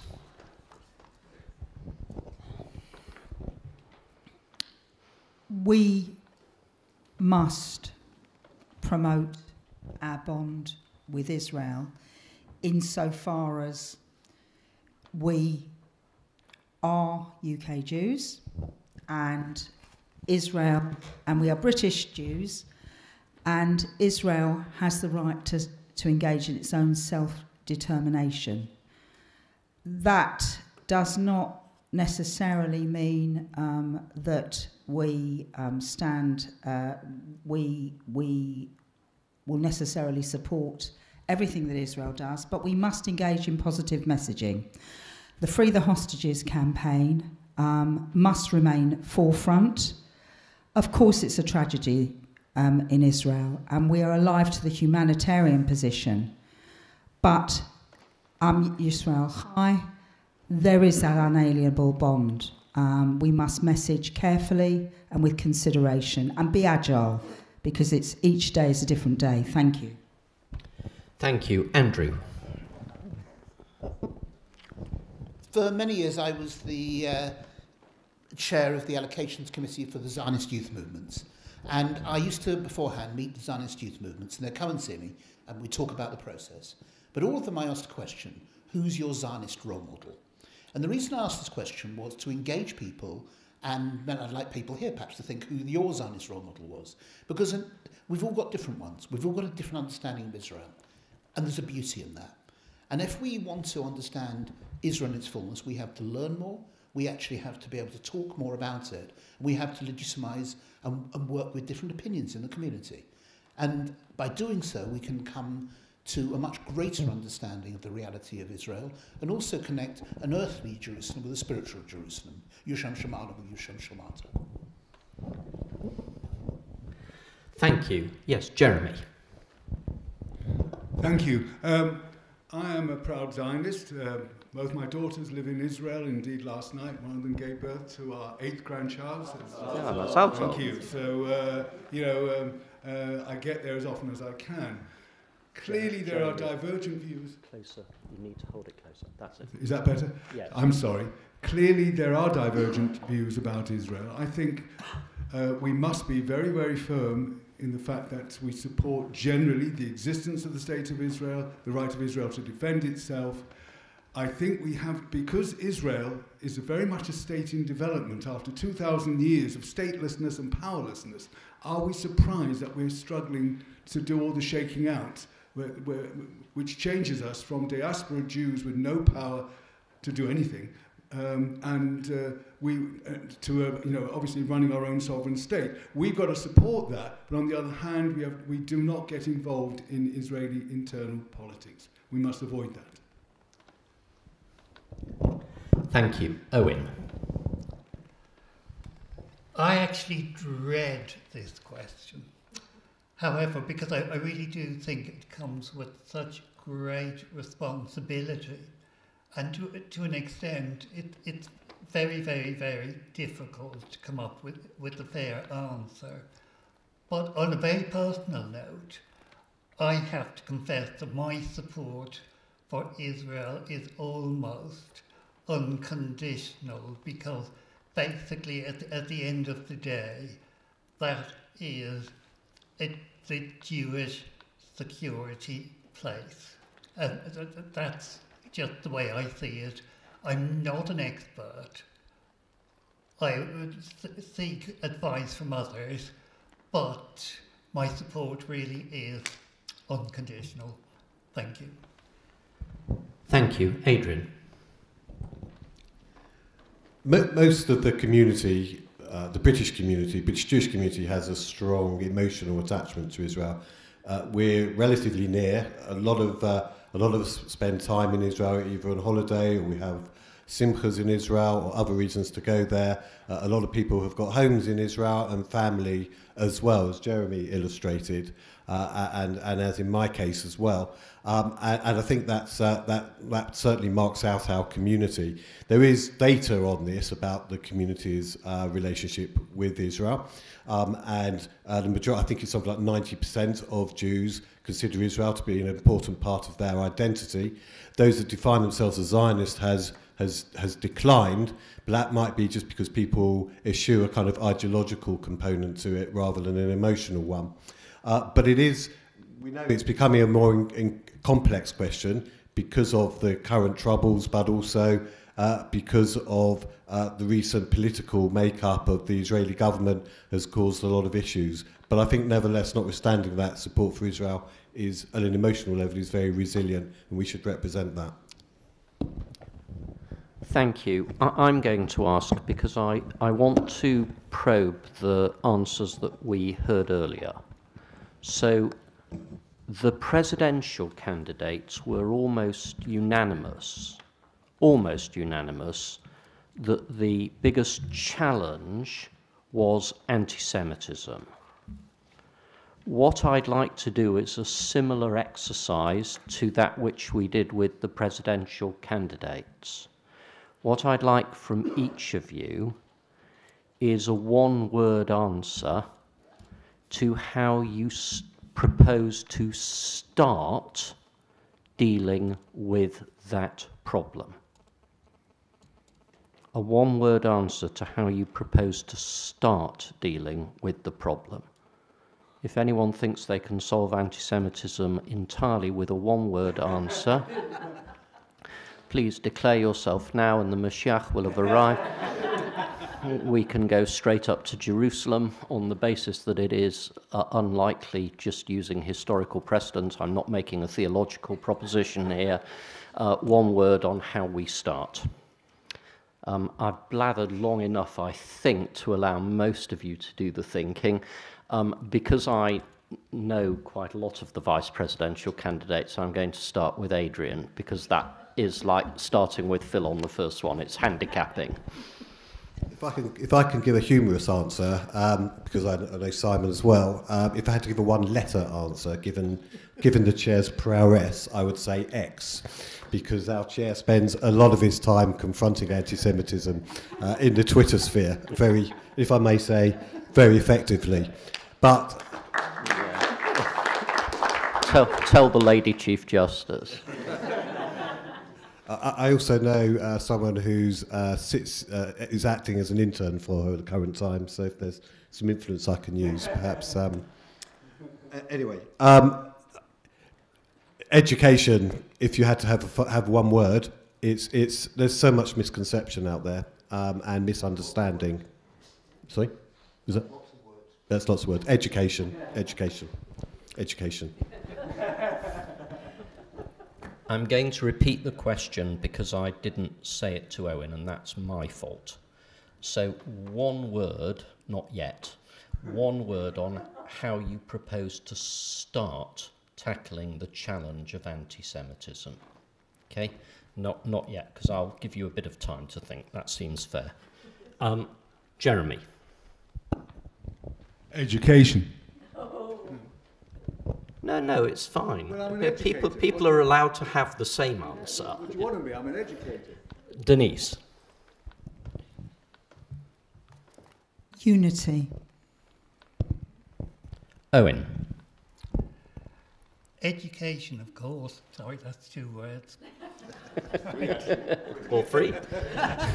Andrew. Coalface. Oh. Yeah, I was going to say in Yorkshire that's usually 2 words, but we'll give it to you. We'll have you down Pitburn, yes? Yep. So moving on from that,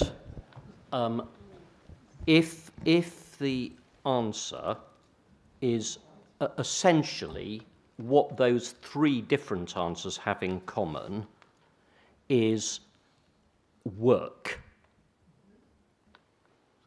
Work.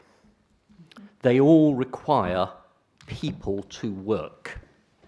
So the next question is, in the next triennial, give us the 2 or 3 headlines that are going to allow you to put the board to that work.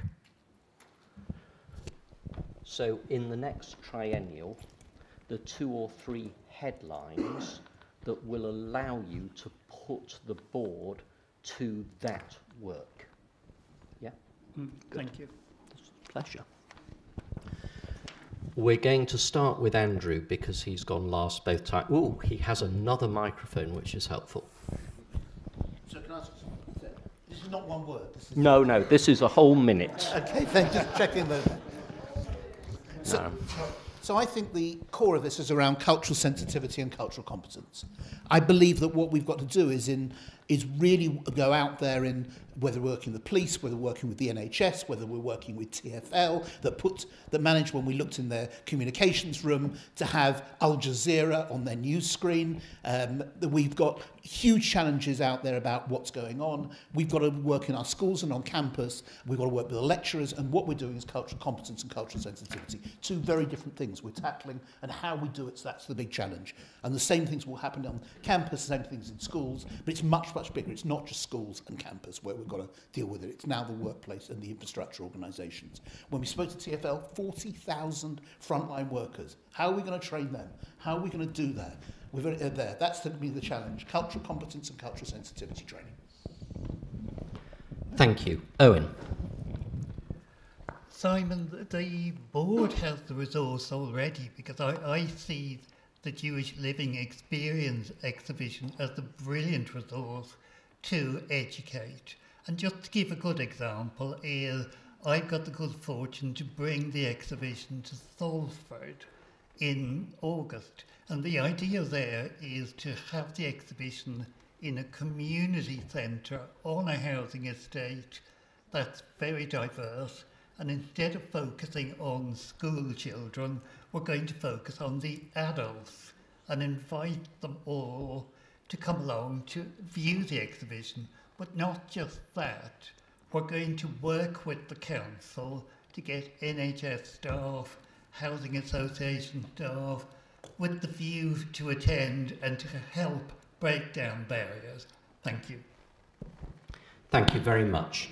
Jeremy. Thank you. Thank you. A few years ago, the government instituted a review called the Bloom Review. Do governments do God? And the answer, of course, is no, not very well. So clearly, like Andrew, I also believe, and I've started to do some preparatory work on this in Greater Manchester.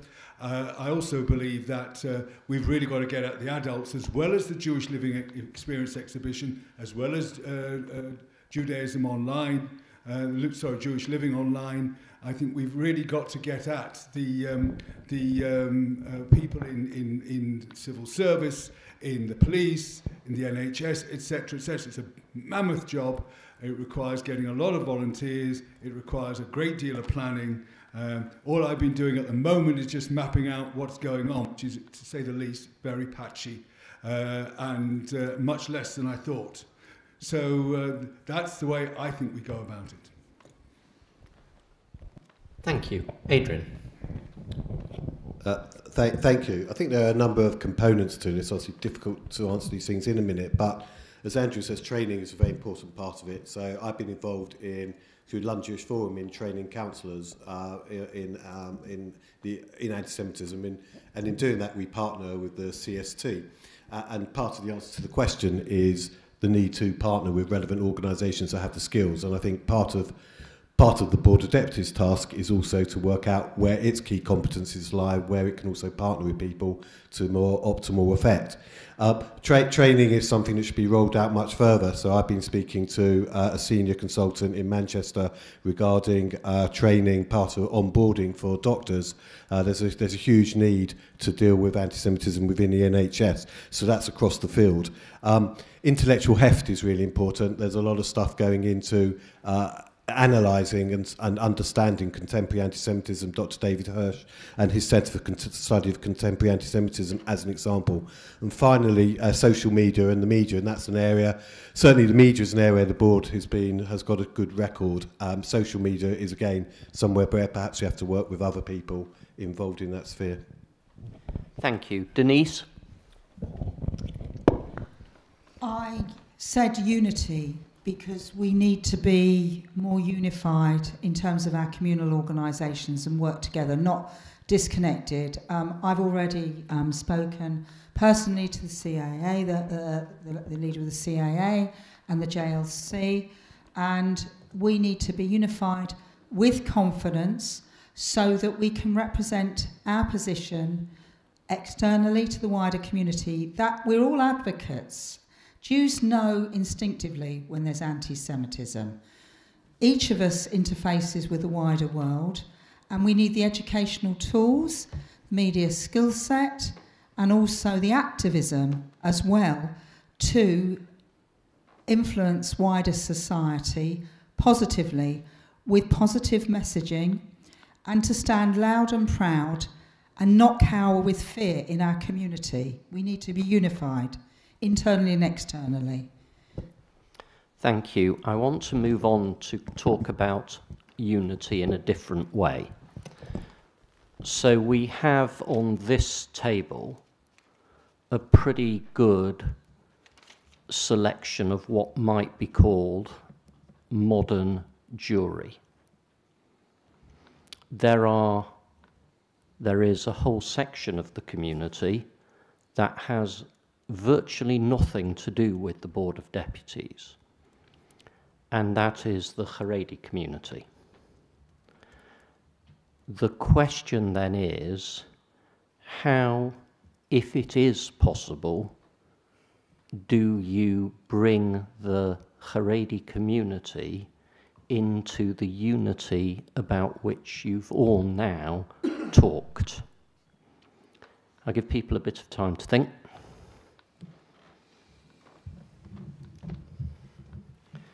So the question is, how do you bring the Haredi community, which at the moment pretty well sits outside the board, into the board's ambit?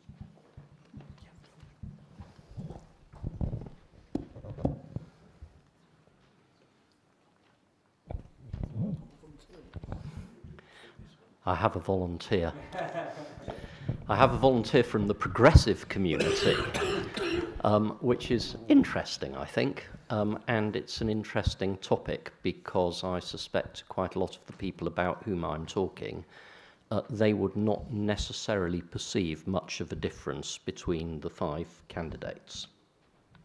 Yes, Andrew. So, with London Jewish Forum, but also with the board, the door's open. The door's very open with the Haredi community. So the door's very open with the Haredi community. So what we get up to is there are issues on which it's really complex. It's complex on education and what happens in Orthodox schools. But what we found is that particularly the pandemic changed things. And we're working with the union, the Adas, we're working with Hatzolah, we're working with Birkei Hoilim, we're working with Interlink, we're working with Shomrim, we're working with organisation after organisation in the Haredi community because they have to work together. They've got £7.5 million from Sadiq, the Mayor of London, for kosher upgrade for school meals. That's not just for the work very closely with Pardis House, the Haredi school in London, and we worked with Hatzola. They're going to do the injections, the vaccinations paid for by the NHS in Haredi, in the Haredi community for early. We set up the Haredi Health Alliance. We're working with the newsletters in the Haredi community that come out midweek. It's all up there. They're happy to work with us. Don't ask them to join the board. Just let's work together. Thank you. Denise. Well, the board already works and represents the Haredi community, and the Haredi community know that. Fundamental issues such as Shechita, Brit Milah, burial rights. I've been involved in relation to the coroner issue with Miriam Hassel in London, and also through back channels. A friend of mine was the mayor of Hackney and a former deputy, and with close links with the Haredi community. My mic's just failed. Yeah, it's working now. Thank you. Sorry. I have to stop. I also think, as a woman, there is this softer issue. I've acted for members of the Haredi community in family matters, and women have a softer but very powerful influence as well. So there's room also for female-to-female engagement and influencing that way as well. Thank you. Thank you. Jeremy. Thank you. Thank you very much. In Greater Manchester, the Jewish Representative Council set up the Jewish Strategic Group, which is unique in the country in that it consists of literally wall-to-wall representation from liberal and reform and secular on one end to Haredi on the other. I think we've got to go down the route that Andrew was already talking about, certainly with the London Jewish Forum. I think in Greater Manchester, that's what we're doing. I think the board really has to sort of link into that. And somehow we've got to get hold of Gateshead, and to get them to work with us on various issues. Once they see that we've got the year of government, and we've got the year of local government, and they start to, well, they certainly are, to a certain extent, WFM, what's in it for me. But if we can show them that there is something in it for them, gradually they get used to working with us, and hopefully will, come closer to us. Thank you. Owen. If we're serious about inclusion, which I think we are, that we really must work hard to bring the Haredi community into, or onto the board, for want of a better word. Now, as you probably also know, that in Salford, where I live, we have a very sizable Haredi community, which I just love. But there's one particular aspect of all this that really means a great deal to me, is that I'm working with one member of the Haredi community who is a councillor. My aim is to try and encourage him to join the board, but we meet regularly for coffee to discuss social action because that's something that's important to him.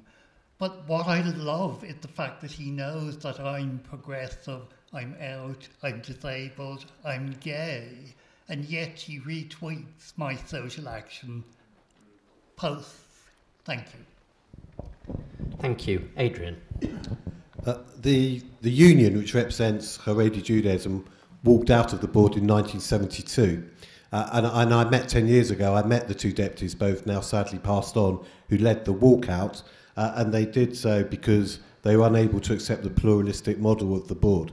But the answer to this is to build alternative structures to include the Haredi community, and that's what we do. So on a personal level, for example, I've sat for many years on the Finance and Planning Committee of the Agudas Israel Housing Association, which is the Haredi housing association. I currently sit on its risk and audit committee. And as Andrew mentioned, in all the work that we do for the London Jewish Forum, when we meet with the police, when we meet with TfL, Transport for London, and other agencies, we always have with us representatives of the Haredi community. So it's a kind of status quo and an understanding. And likewise, if you come to the board social events like our Hanukkah events, you'll always find a number of Haredi representatives there. So it just calls for being a bit more imaginative and a bit more pragmatic in the way that we approach things. But there's definitely interest on both sides. Thank you. I was going to say, any questions from the floor? I can see Brian. I'm just waiting for if anyone hasn't asked a question. Brian, the floor is yours for a brief question. So it says on the website that it's the British Board of Deputies, Advocacy, Democracy and whatever the third, is it community? Coming up, definitely without a doubt, this year we have a general election in Britain. How do you see the role of the Board of Deputies within the period of the election? So for Owen, the question is, how do you see the role of the Board of Deputies in terms of the oncoming general election? Okay, we have it, and we will start with Adrian.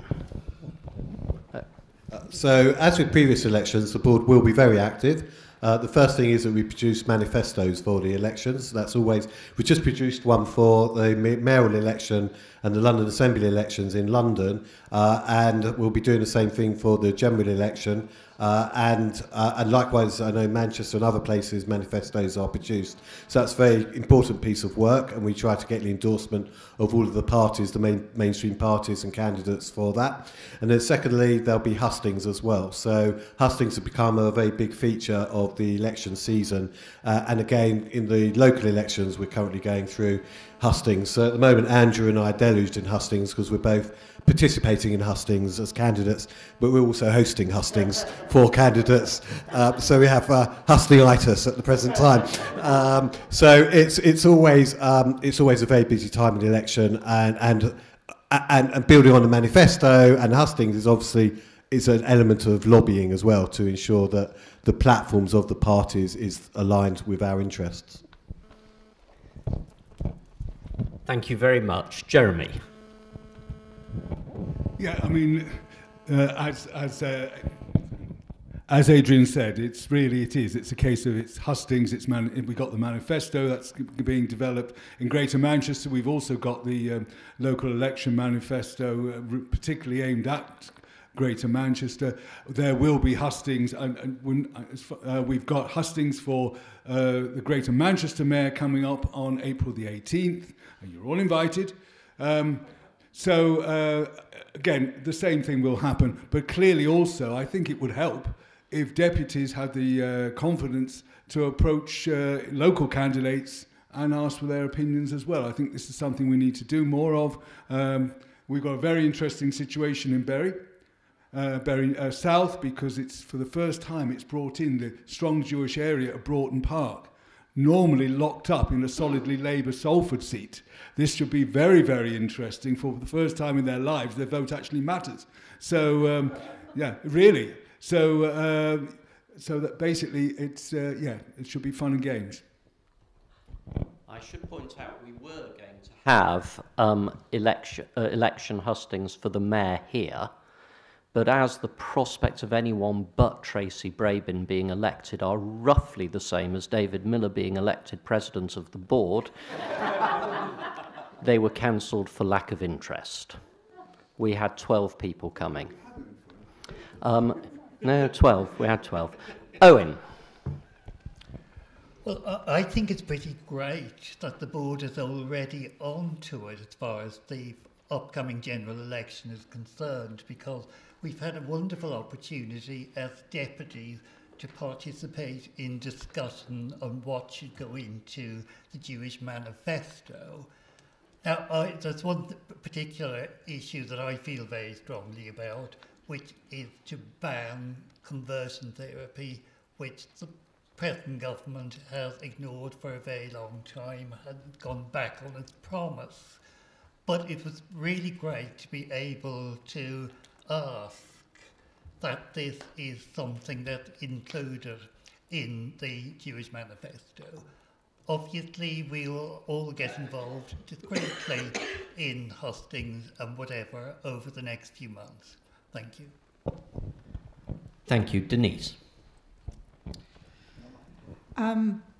You've heard about the manifesto that the board is spending time crafting. You've heard about Hustings for the elections, the mayoral elections, and nationally. But projecting forward, each of you in this room and those listening online and indeed nationally need to have the information and easy accessibility to the manifesto, to also have access and assistance in terms of messaging, going to your candidates if you want to organise hustings, and the confidence to know that the board is representing your interests and will represent your interests, whatever government of the day is. And the board does lead on that. The board is the most highly regarded organisation which exists to defend and serve our community. And rest assured, there is commitment across not only the deputies at local but national level to ensure that. Thank you. Thank you very much. Andrew. Yeah, sorry. Yes. Okay, fine. It's very intriguing because we've got 24/7 access to politicians. It's unlike anything in most countries of the world. We have WhatsApp groups in the London boroughs where we've got in there the chair, the rabbi of every single synagogue, the school head teacher, and in there we've got the council leader, we've got the assembly member and the MPs. And you pick up these groups and you're watching Wes Streeting responding in dialogue with our rabbis. We're watching 2 MPs in Westminster talking about the questions of the rallies, and then watching Nikki Aitken, the MP, raising it the following day in questions in the House.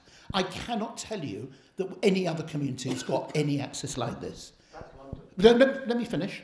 In terms of I've used this time, we've been wondering who's going to take over from Galloway because we can't have him there. So I've met with the leaders of Bury, I've met with the leader of Rochdale, talking with the Labour Party, because each of us are politically involved, and some of us very seriously so. And we have to get our Jewish politicians there, fully active in that way, work with the congregations, and we'll then do the work with the newly elected MPs, and it all starts all over again. So I'm going to ask the last question before we have the closing speeches. And we're going to take the opportunity to pick your brain. So the question is this: since the lockdown, it is arguable that the centre of gravity in communities has swung away from shuls. That the way that people demonstrate Judaism has moved away from the shuls. I say it's arguable. The question is, do you agree? And if so, where do you think the next centre of gravity for the community is going to be? So it's arguable that the centre of the Jewish community has swung away from shuls. Do you agree? And if so, where do you think the next centre of gravity is going to be? It's a local issue we're discussing. But I may as well, you're all here, so I'd be mad not to ask you, even if we all think it's nonsense. Right, we're going to start with Denise. Broadly, I do agree. There were the Reformed progressive communities, though, managed to keep the faith by having online services, and so did the Orthodox in part. I see the centre of gravity amongst social media like Jewish Community UK. I see different expressions of Judaism. I'm a music photographer as well as being a lawyer, and I photograph a lot of musicians. That brings me into contact with the IBC, Israelis Building Community, the 710 Human Chain, and directly grassroots activists. And art and culture and expressions of other Judaism. And also, people are also disenfranchised with just the shul model. That said, there has been an uptake in people praying and coming together because they want to express their Judaism and their faith, and communal prayer cannot be ignored.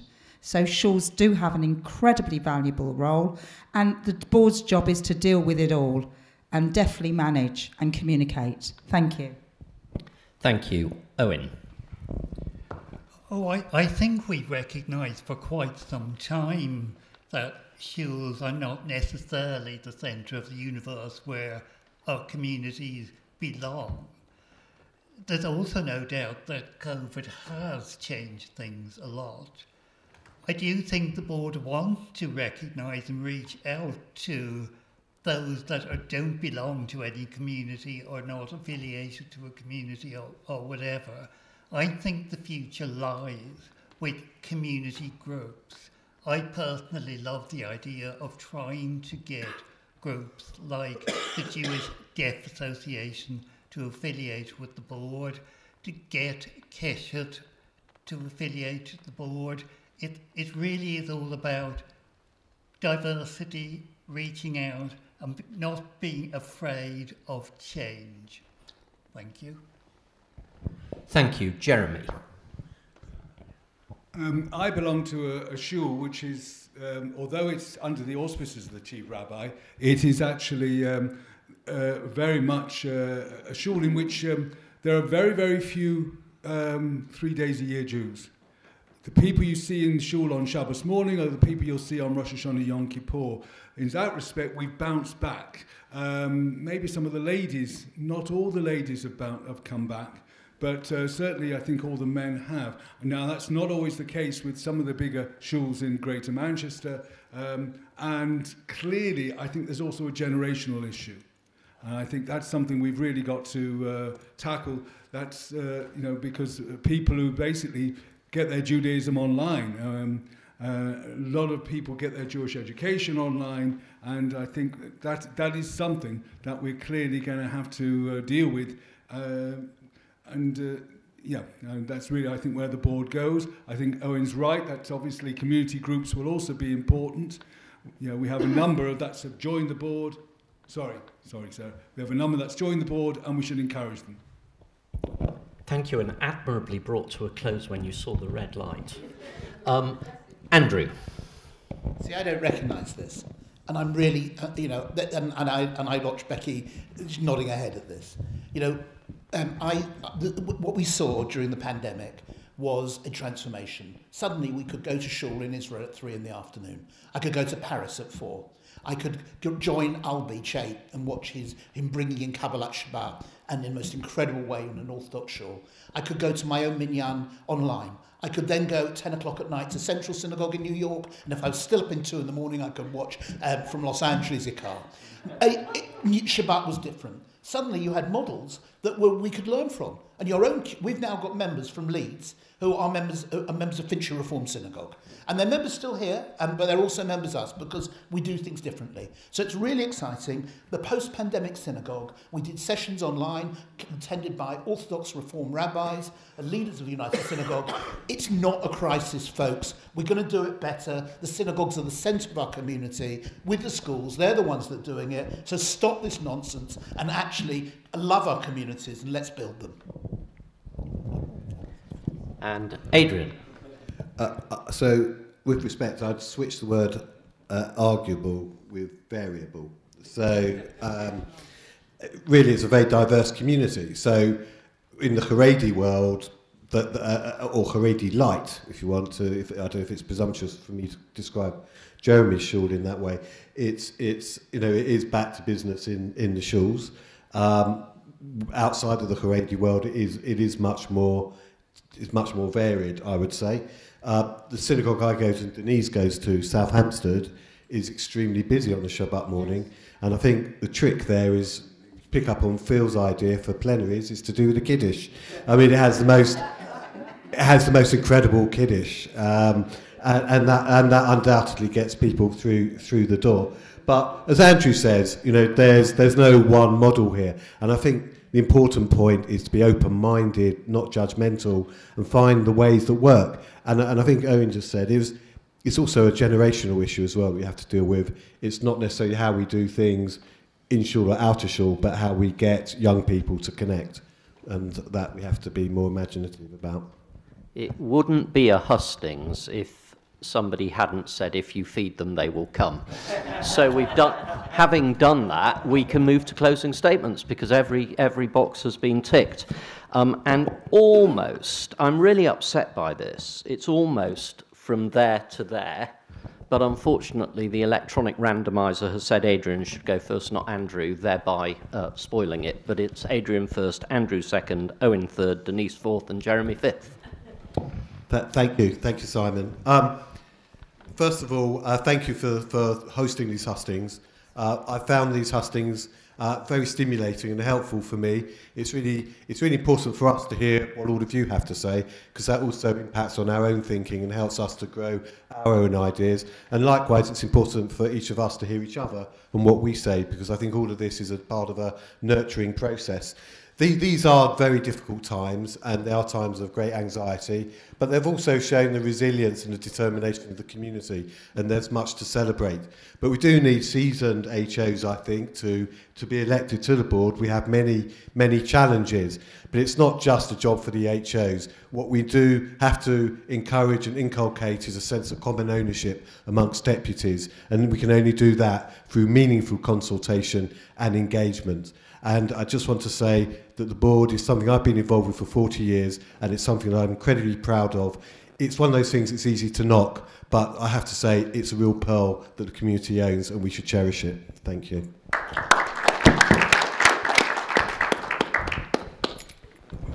Andrew. I could have said everything that Adrian said, so I'll say something else. And that is, I want to talk about who you send to the board. I want to say down the most important thing. It's not about what the deputies go out and do. It's about the relationship between the communities and the board. And then the communities have to realise that the board isn't somewhere where it's random who you send. If you send your leadership to the board, or your young leadership, it's next generation training. I look at Toby Coonan, I don't know who he is, but related to this community. And lots of other wonderful people have gone through the board. But also, they come and they stimulate and they bring their messages. And I want to turn around to every community that doesn't take part in the board or doesn't really know who their deputy is or doesn't think seriously about them, and to make sure that they send serious leaders to the board and see this as a partnership between our community and yourselves. And it's work we do together, and that's what will make a difference.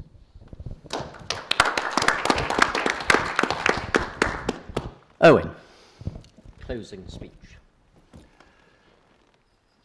This evening we've had a perfect example about what or how disability inclusion might look like by Simon's expert chairing this meeting to make it really possible for me to fully participate. So I really hope that the board takes a very strong commitment on disability inclusion, and the way to get this to start to happen, please support me by voting me for VP.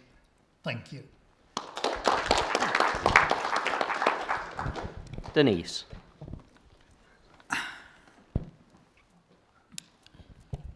I'm genuinely cross-communal and will go into any shul and would welcome the opportunity to come to the regions more often and engage in the dialogue. I want to be able to serve the community as a long-standing deputy with experience not only in the Defence Division but the Communities Division, and I want to support whoever is elected as President and collaboratively work with our fellow HOs. I also feel that there is a real gender equality issue here. I'm the only woman here, and the board should provide inspirational leadership for women. I was on the Atidley leadership course with Helen and Andrew and Edwin, And there should be also a route map. I want to encourage more younger deputies, the under 35 observers, and a leadership match. And I want us to be loud, proud, and confident to represent our community to government and beyond. Thank you. And Jeremy.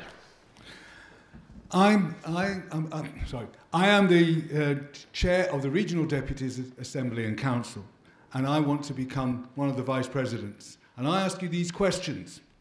Do you want a regional deputy at the top table who has successfully fought to increase the board's presence in the regions? Do you want a fighter who has removed barriers to regional deputies' involvement? Do you want someone unconnected with any political movement who can unite deputies behind an agreed agenda? Then please give me your first preference vote for Vice President. Thank you. Right, it is 9:32. Thank you again to those who've helped, to Brian, to Simon, to Alan, to Sarah, and to the candidates, I repeat, for sticking themselves up to be shot at. Do me a favour as you go. Don't applaud in here. Say thank you to the CST as you walk out. Have a good evening and a safe journey home.